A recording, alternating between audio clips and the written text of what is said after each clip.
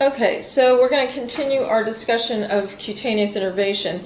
So touch is categorized as fine or coarse.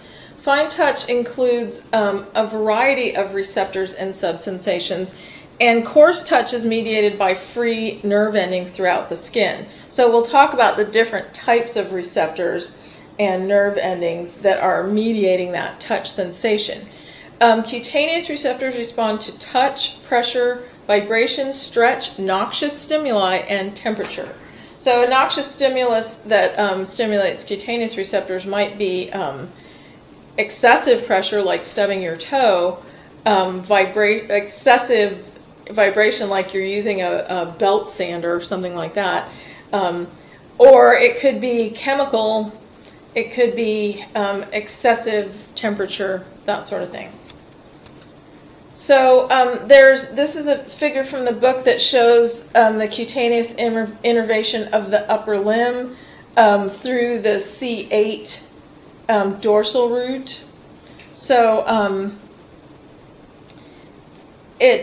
part of the reason of knowing the different nerve distributions is to know what the effect an injury of a particular nerve root has on that the limb.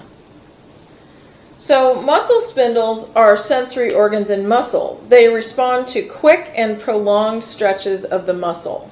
So there are two different nerves, the alpha and the gamma motor neuron, and we'll talk about this more in chapter 10 as well, that determine the effect of the stretch on the muscle spindles. Golgi tendon organs signal the force generated by the muscle contraction or by a passive stretch of the tendon. So, so if we're trying to get some position sense, is the arm up or down? How much stretch is there on that tendon? Our Golgi tendon organs are going to give us that information. So the joint receptors respond to mechanical deformation of joint capsules and ligaments. So after a total knee replacement, we don't have the same soft tissue. You know, we have titanium as part of our bone ends, but we still have our original joint capsule. The joint capsule is preserved during the surgery. So that's why people after joint replacements can still balance, because they're still getting information from their Golgi tendon organs and their muscle spindles and their joint receptors. So in the book in table 6.1, there is the function of different diameter axons. It's a nice little synopsis of that. I like that table because it shows you the Roman numeral classification of the axon, whether it's large myelinated, medium myelinated, small myelinated, or small unmyelinated. And again, you can think of those C fibers as small less myelinated. So the muscle spindles are the 1As, and their stimulus is muscle stretch. The Golgi tendon organs and ligament receptors are the 1Bs, and they are stimulated by ligament tension or tendon tension. The 2s are the muscle spindles, which are stimulated by muscle stretch. And then we'll look at some of the different sensory receptors, but the Pacini corpuscles and Ruffini endings, they detect joint movement by stretch of the joint capsules. The A betas are Meissner's corpuscles, which are the stimulus is touch and vibration, and Pacini corpuscles and Ruffini's Merkel's disc and hair follicles, which also sense touch, vibration, skin stretch, and pressure. So we'll look at little depictions of these individual receptors as well. So the A delta fibers, and remember those are our fast pain fibers, they're free nerve endings, so they don't have a specialized receptor shape. They're just free nerve endings in the subcutaneous tissue, and their stimulus is tissue damage, temperature, and coarse touch. The free nerve endings, and coarse touch includes, is similar to fine touch, but it's less localized. The C fibers, which are the smallest, least myelinated fibers, they're also free nerve endings, and their stimulus is tissue damage, excessive temperature, itch, and tickle. Isn't that interesting? So those run in those slow pain fibers, itch and tickle. So it's not it's an unpleasant sensation. So pathways, the information from those afferent receptors has to go in pathways to the brain, and only the neurons with the long axons that connect distal regions of the nervous system are counted as part of the pathway. So there are lots of other little neurons doing things, but when we start talking about pathways, we're only talking about those projection neurons. So as we talked about in one of the earlier lectures, a tract is a bundle of axons with the same origin and a common termination. Somatosensory pathways, fortunately for us, are often named by the origin and the termination of the tract that contains the second neuron in the series. So that's really nice because we can tell where, from the name of it, where the pathway goes to and from. For example, the spinothalamic pathway, we know it goes from the spine to the thalamus, and it tells you the direction too, so we know it's an afferent neuron.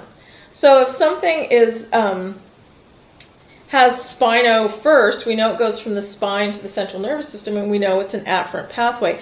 If it has spine last, it goes from the central nervous system to the spine, and we know it's an efferent pathway. So the names tell us a lot, which is super nice. We will talk in the next section, we'll start talking about the 3 types of pathways that bring sensory information to the brain, but I'm going to talk a little bit right now about the different receptors and their specifics. So I just talked about these. The fine touch receptors are the A betas. Superficial fine touch, they have a small receptive field and they're highly discriminatory, meaning they can sense small differences in location and information. So those are the Meissner's corpuscles and the Merkel's disc. So Meissner's corpuscles do light touch and vibration, and Merkel's disc do pressure. Subcutaneous fine touch has a large receptive field and is less discriminatory. So the superficial fine touch, the Meissner's corpuscles and the Merkel's disc are very close to the surface of the skin. The Pacinian corpuscles and Ruffini's are that do touch and vibration and stretch are located deeper in the subcutaneous tissue, and we'll look at a picture of that too from the book. The A deltas and the C's, they're crudely localized touch for the A deltas and tickle and itch for the C's, and those are free nerve endings. The nociceptors are also the A deltas and the C's, and they carry pain and tissue damage information, and they're free nerve endings. So temperature can be A deltas and C's, so warmth or cold not causing tissue damage. And then we have the nociceptors are the ones that cause tissue damage. So here's our depiction from the book of the different cutaneous and subcutaneous receptors. So there's a little free nerve ending that's probably an A delta or a C. That's going to do the coarse touch and the tickle and itch. The Meissner's corpuscles, they do fine touch, a little bit of pressure and vibration. The hair follicles have a nerve associated with it, and they also do fine touch. And the Merkel's disc, these ones right on the surface, those are some very superficial, highly discriminatory sensations. The Pacinian corpuscles, the big round one at the bottom, that's detecting pressure. It's deeper, so we know it's a deeper sensation. The Ruffini endings, they detect stretch. So when you stretch or deform the tissue in some way, that's where it's detected in that deeper subcutaneous tissue. So the dermatome, as I said earlier, is an area of skin innervated by axons from cell bodies in a single dorsal root. The muscle spindle responds to stretch and the rate of length of change. So you're going to get a stronger response with a fast stretch than you do with a slow stretch, and we will use that for some of our therapeutic techniques. A fast stretch can help activate the muscle spindle. The muscle changes length, and the spindle sends messages to the spinal cord about the length and the rate of change. Efferent messages are sent back to the muscle to control the length of change by contracting the end of intrafusal fibers. So the center of the intrafusal fibers, which is inside the muscle belly, is non-contractile, but the ends contract, and that affects muscle length. Golgi tendon organs respond to very slight changes in the tension of a tendon. It responds to tension from active muscle contraction and passive stretch. So the muscle spindles respond just to stretch, but Golgi tendon organs respond both to stretch and muscle contraction. Joint receptors respond to mechanical deformation of the joint capsule and ligaments. The Ruffini endings are activated at the extremes of joint range because we're getting stretch. The Pacinian corpuscles respond to movement.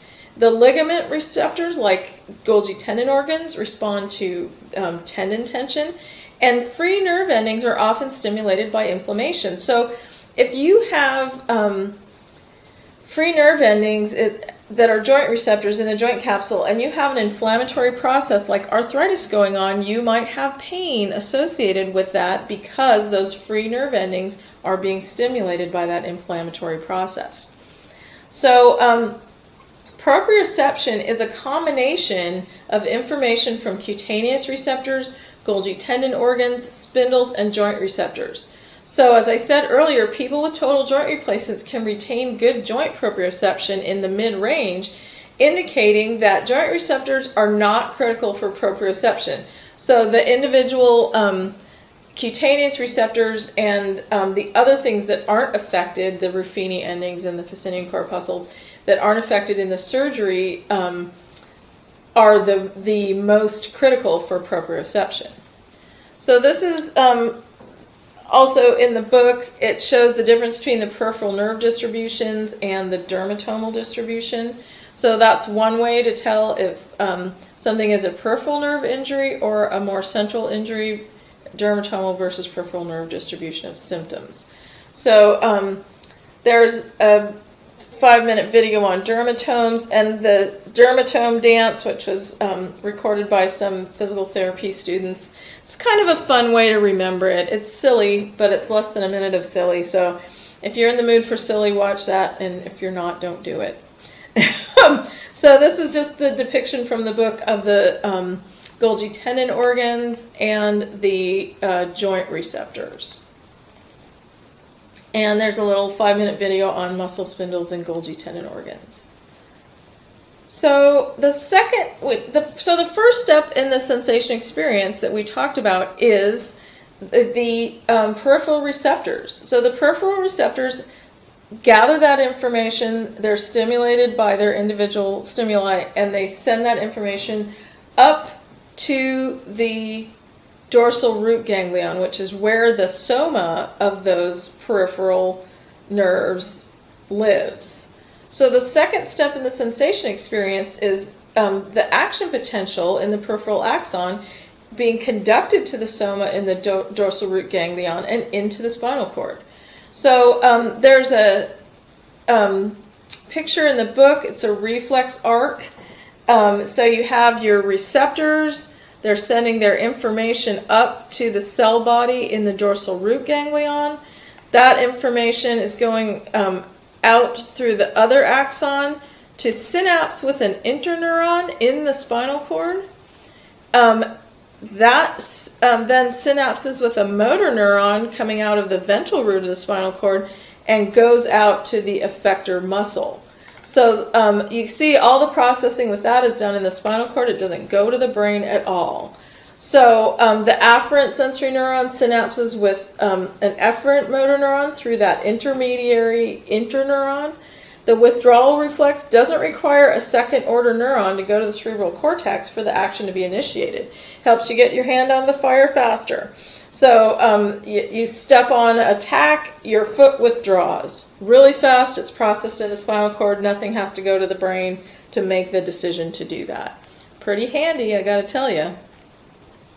So this video is posted in the module. I really recommend, a lot of the videos I say, you know, watch them if you want to, if you have time. But this one's only 4 minutes long. It's on spinal cord anatomy and organization. And I feel like it's really helpful for understanding how these processes work and sort of the layout of things. So I really highly recommend spending your 4 minutes on this video. And it will help you understand some later things in the process.